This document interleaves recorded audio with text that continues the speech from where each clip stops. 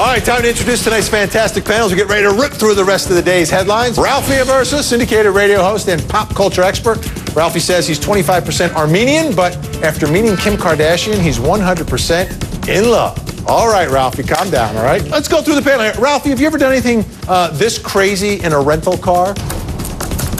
Nothing this crazy, although once I will admit, while in Los Angeles with my Corolla, I kind of kissed a steel pole, and I did not get the insurance, and it cost me big time. So, Vinny, I agree with you. I hope they sprung for that extra insurance. What about this texting thing? A new Nielsen study finds the average teenager sends 3,339 texts a month. Ralphie, what do you think? Do you think it's better or worse than spending hours on the phone like maybe I did years ago? Well, hey, and like I did maybe not too long ago as well, I think it's better because I can just imagine, I can remember all of those awkward moments when I would want to call a girl's house and talk to her, or even worse, when she wanted to talk to me and called my house. And Vinny, if you knew my father, I love him to death, but if you knew my father, you would understand where I'm coming from. Maybe there are some advantages to the texting here. All right, so what do you think here, panel? Is Justin Bieber a bully or a victim here, Ralphie?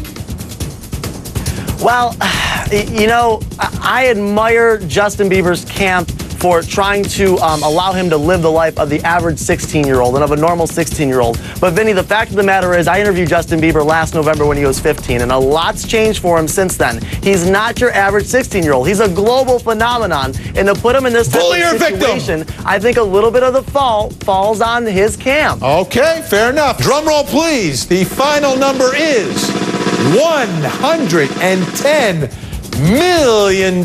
So, did Elon get too little or too much, Ralphie? Vinny, that was a great Yolanda Vega impression, first and foremost. I don't think you can put a price on what Elon has gone through and the type of scrutiny and the embarrassment.